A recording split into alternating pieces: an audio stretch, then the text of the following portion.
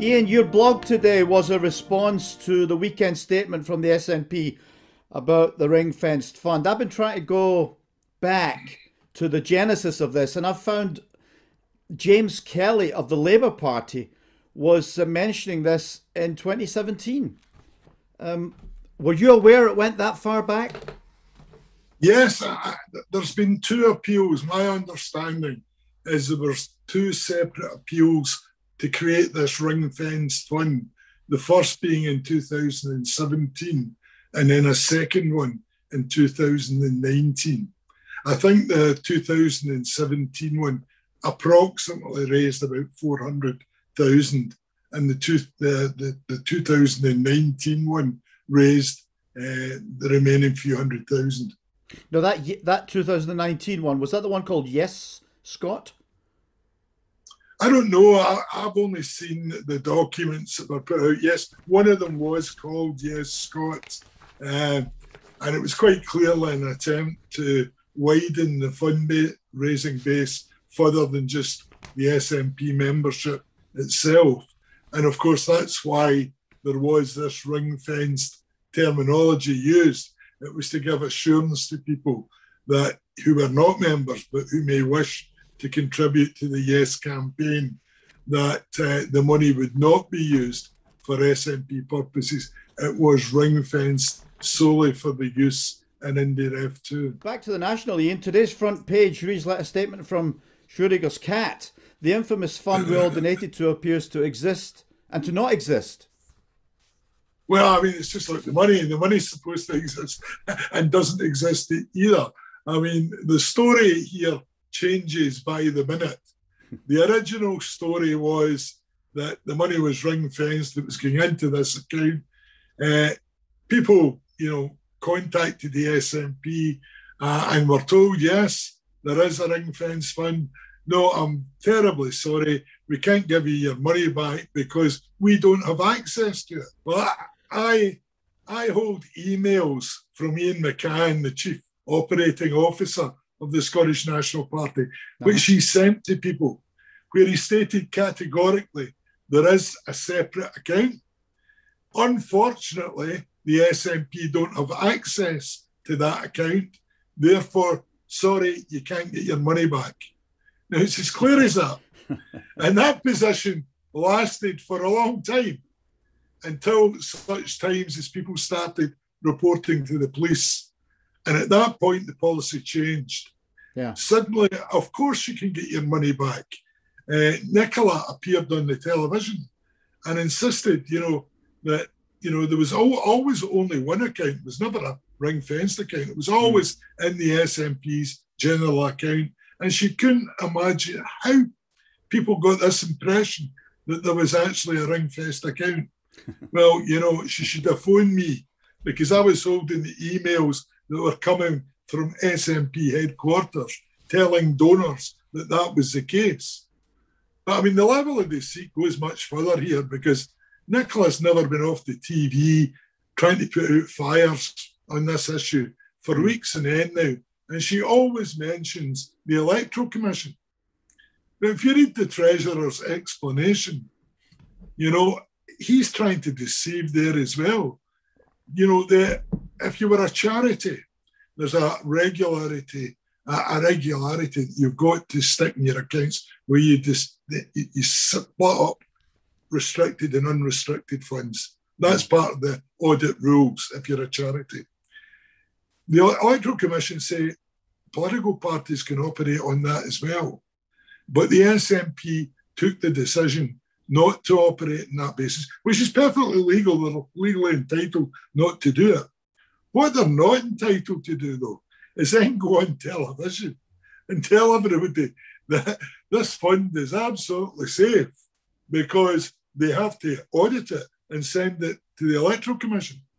Well, the Electoral Commission's got no expectation whatsoever to be able to audit between restricted and unrestricted funds because the SNP opted out of that form of auditing.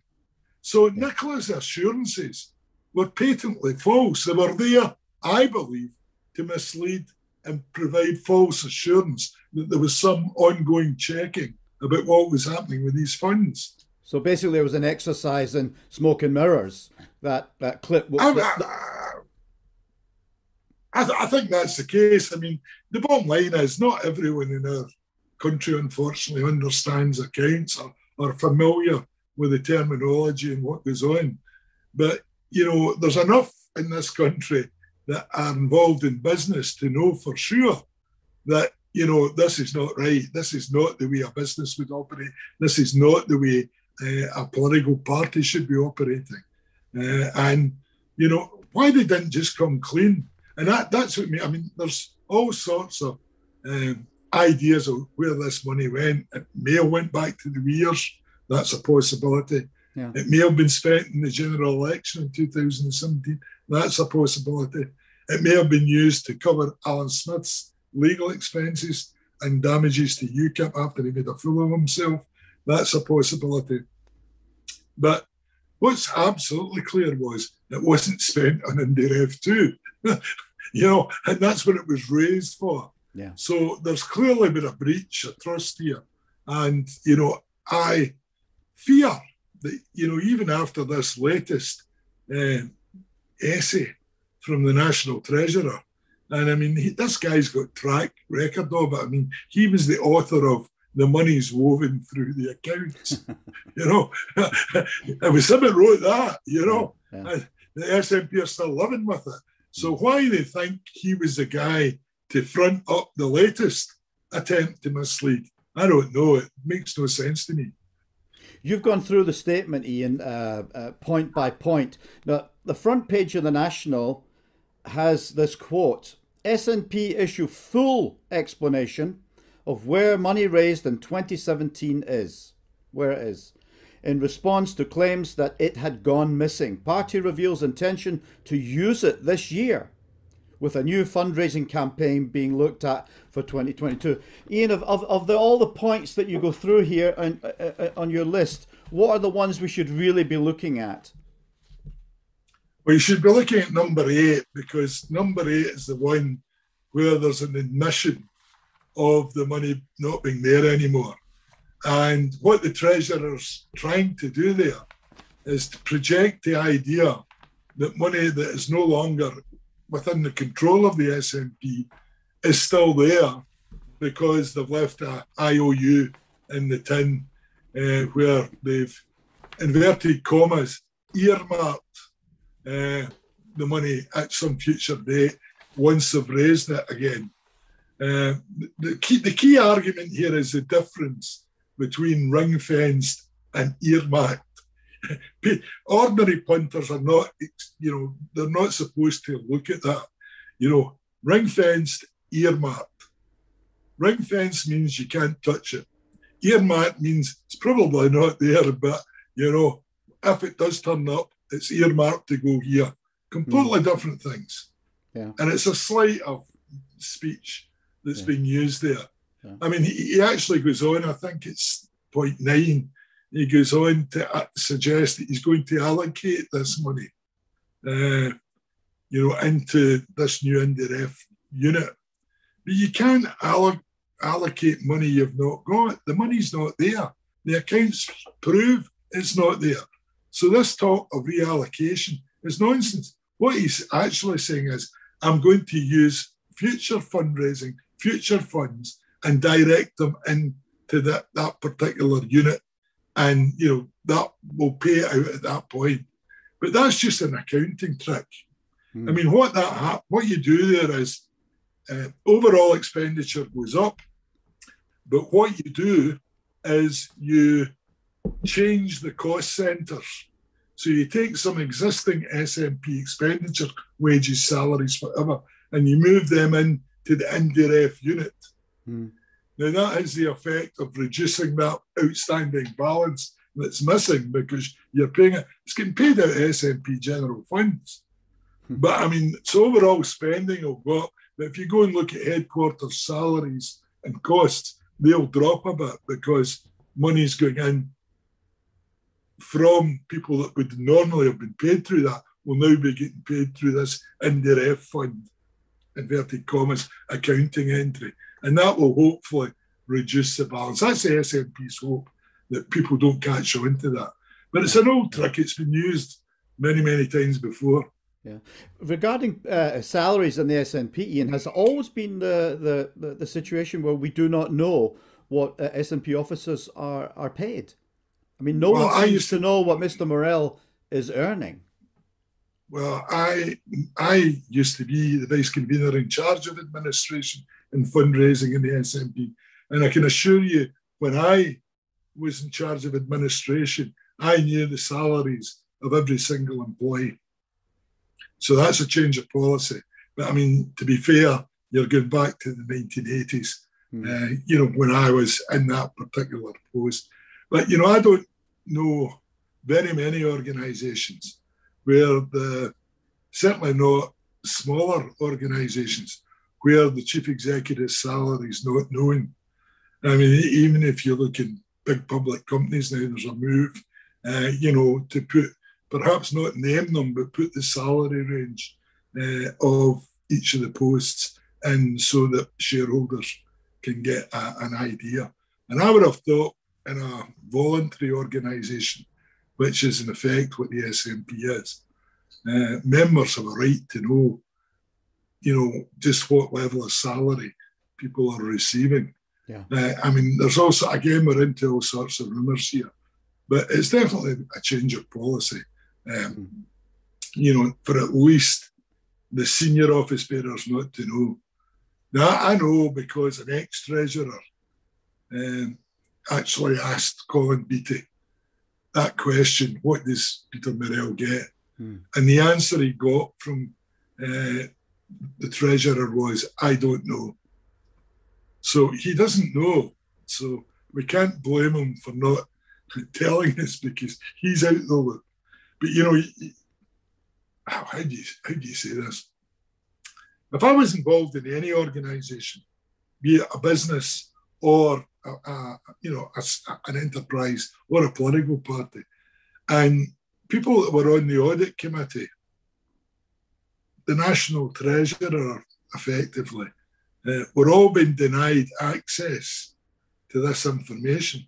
And the only assurance you could get back was that the treasurer who resigned was given the same access as the treasurer before him, which was the treasurer where the money went missing, you know. This is not reassuring. That's, you know, a pretty fair point, I would say. It's not reassuring at all. And it seems to me also, and it's been suggested to me this morning, I'm not an expert in this, but it's been suggested that the wording in point 10 might well be an insistence by the party's auditors that particular sentence is in the accounts. In other words, the accounts are going to be qualified by the accountants, and that's why he's mentioned that in the letter in point 10, because it's been suggested to me that that's quite a clever move by the treasurer to make that appear normal, when of course if you have accounts which are only qualified, are not just put through but have qualifications in them, that's quite a serious problem, or potentially a serious problem, if they're then to be sent to the Electoral Commission. So there may be more going on here than we know. But will these qualifications be made public, Iain? Will the public be able to see them? Yes, it's public accounts. So, I mean, if the auditor's final report to the SNP contains qualifications, they will be published. Even, did I hear you right saying that the treasurer of the SNP has no idea what the CEO of the SNP is being paid? Yeah, that's correct. It's secret from everyone. How is that possible? I don't know. Maybe because it's husband and wife. Maybe the party leader doesn't want the rest of the party to know what her husband's getting paid. So who allocates his salary? Someone somewhere must allocate his salary. Well, I mean, technically it should be a matter for the national executive, but the national executive are more concerned about what dresses the men are putting on at the weekend than whether he's getting paid enough or less or whatever. There appears to be no financial oversight at all. I mean, the audit committee and the National Treasurer are the people responsible through the National Executive Committee. Yeah. Now, none of these bodies have got access to the books, full access to the books. That's why they resigned. And I mean, we're not talking small fry people in the SNP. We're talking about one of the auditors was the Lord Provost of Edinburgh, the SNP Lord Provost of Edinburgh, and a chartered accountant. Yeah. You know, now when people that are involved professionally feel they can no longer continue because they're endangering, their own financial reputation and professionalism, then it's about time somebody somewhere surely, took a hand in this. And the party members, I've been looking at the National this morning, and there's party members saying, well, okay, so we spent some ring fence money. What does that matter? I'll tell you, it matters next time you go looking for any. That's when you'll pay the price. But I mean, and they're just saying so.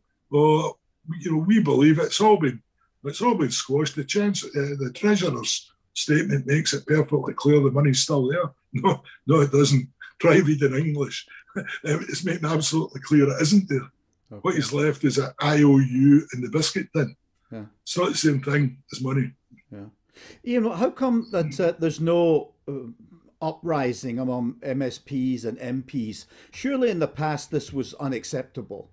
You had individual members of the SNP who were not involved in this groupthink, who would have said, no, this isn't right. Let's get this sorted out. There seems to be no upsurge from the elected representatives. Well, one of the reasons for that is that the people at the top of the party are all our pals.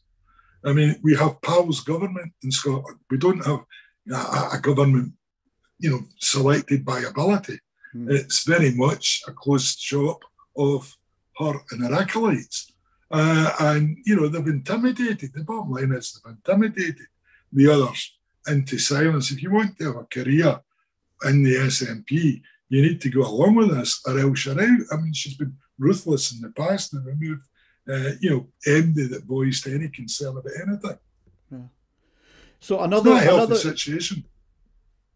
So another fundraiser next year, 2024 is the story. Yeah, I hope they don't spend too much in stamps because they might not get enough in to cover it. I would do it online. So where does that leave the upcoming IndyRef? It's not going to be 2023 or 2024, is it? Well, no. I don't think this particular financial problem, makes that any less likely than it was to start with. I mean, I personally don't think, there's any prospect in this Parliament of another referendum unless Nicola Sturgeon and her acolytes are removed. And that seems a big ask, sadly, because she's been very successful in ensuring there's no obvious alternatives. Yeah. This is a huge scandal and it does not seem to touch her. They seem to have a sort of a Teflon coating, all of them at the top at the moment. Yeah, well, the problem will eventually come. You can't get away with this for any extended period because if the 2022 fundraiser, as an example, is against a background of no prospect of an IndyRef, then I think it'll be an absolute flop. And I think they'll find it because even the real party loyalists that are turning a blind eye to this, they're not happy. They know there's something wrong and they're not going to be going digging deep. And the other thing is they've lost a lot of people that were the folk that were the contributors. If you look, the Electoral Commission published quarterly reports on donations to the SNP. And I've got a spreadsheet going back the last 10 years. And it's quite clear that in the last 7, the numbers of people making big donations to the SNP have been, fading off until now. Yeah. Virtually there's very little. Yeah. And if you're worried about money and how it affects IndyRef, I would suggest that you should be more worried about the heavy reliance the SNP now have on the short money that comes from Westminster, because that's huge. I mean, it's well over £1 million. And, you know, a lot of these high salaries and everything else are based around the availability of that money. And you endanger that if you go for an Indy referendum, you know. So by the short money, you mean a percentage of the MPs' funds are allocated to the party? Yes, the party's given money. Some of it's restricted, but it's given to cover administration of being the third largest party at Westminster. It's to cover things like research and various other things. And then, of course, the MPs themselves pay a proportion of their short money into the fund, which comes to the party as well. So, as I say, it's well over £1 million a year. So it forms a significant amount of the party's income. And what I'm saying is that's a danger, because the larger that percentage gets, the less likely that people are going to be willing to gamble on risking any of it, you know. And we know we've got a risk-averse government at the moment, you know, so this would be, in my view, a step too far for them, I'm afraid. So that's encouraging people to settle down and not settle up in reality. Exactly. I mean, there's nothing that frightens Pete Wishart more than his pension being threatened. Iain, you at the Scottish Free Media have been pursuing many of these things. Could you give the Scottish Free Media a wee plug here? I'd like you to tell people who may not know about it what it is. Well, it's a coalition of independent bloggers who have come together. I mean, it's a reaction in part to what's been happening to Craig Murray and to what Lady Dorian said in her judgment, where she regards bloggers as more liable, you know, to prosecution than mainstream journalists, because mainstream journalists are covered by the IPSO code, the voluntary code that they operate. But I mean, either way you look at it, it's really bad news. Sorry about that. Well, it's not, you can't come to this house without something happening, you know. Yeah, I was a bit disappointed the dog wasn't active. That's well, he's floating about. He's the dog's a star of the Sunday show. That's absolutely. More fans than me. Where do you see it going? Do you see the police getting involved in this? Well, I hope so. I mean, that would be the best outcome. They certainly should. I don't know what the result will be at the end. The police do appear to be interviewing people, which is good news. But I don't know how many they've interviewed. But I know they've interviewed a couple. I believe they're still to go to see Douglas Chapman. They're probably doing all the interviews with everybody before they go to see him, I would imagine. But they have definitely interviewed members of the audit committee that resigned as well. So, I mean, they seem to be taking it reasonably serious. Obviously, the big problem we've got is whether to decide to prosecute. We'll go with the Crown Office. And it'll be the Lord Advocate's department that have to decide, based on his performance in recent times. I would be pretty sure he would give them a pass if he possibly could. Yeah, well, he's walking away from over 100 million possibly in damages from his malicious prosecutions, which it seems incredible that he can just walk away from that amount of damage. Well, exactly. I mean, it's I think from memory, it's about 3/4 of his entire budget. Yeah. You know, it's going to have to be paid by the taxpayer from other funds. But it's astonishing, yeah. And I mean, it openly admitted as malicious prosecution, you know. But of course, he was never maliciously prosecuted when it was Alex Salmond that was the target. Oh, no. That's only when it's Rangers that you can own up to being that type of person, you know. Yeah, I mean, it really is quite ridiculous. Iain, while I've got you here, just briefly, I know you're doing something for the Scottish Free Media a bit later today. What is it we can look forward to? There it was. There's the dog. It turned up. Yeah. He thought he was panicking. He thought the show was ending there. We weren't getting a mention. I'm interviewing Jim Sellers, and we are discussing foreign policy. Yeah. Because Jim feels that the SNP are very, very weak on it, and if we're ever going to become independent, we need foreign allies. Yeah. And we're also going to examine why, despite all the talking down in Scotland, why does Westminster still want to hold on to us? What's the reason that they want to hold on? So I think it'll be a lively discussion. Yeah. We're going through a good period. That was a very good prison programme on Sunday with Alf Baird. And the previous one, the Wednesday before, with my friend from Estonia, was very well received as well. Excellent. So we're on a sort of roll. So I'm hoping with my good compadre Jim, we'll have a lively programme to keep that run going. It's very important that when people see articles coming from the Scottish free media, they share them and they promote them on their own pages, this, that and the other, because obviously we don't have the budget of the mainstream media. No. You know, so we're relying on our friends and our colleagues to spread that message. You know, and when it's done properly, it can be very effective. I mean, some days I can have twice the circulation of the National, for instance, just out my own blog. Yeah. So, I mean, that's because of my readers sharing something that they thought was particularly worthwhile. Exactly. So I would urge people, you know, to get involved. It's not just us. We need our readers on our side as well. And thanks to everyone that does. Yeah. Well, that was the point of my setting up the IndyScotNews Twitter feed. It's all automated. Every time you guys put up a new blog, it's linked to it, you know, and it links to it several times. So it's in one place and people can find it. Well, that's it, you know. And my dog's getting harder to find all the time. Ian, thanks very much. Good luck with Jim Sellers later today. Will do. I'll be very interested to hear what he says about NATO, particularly, and EFTA and so on. I take it he's going to touch the political and the military.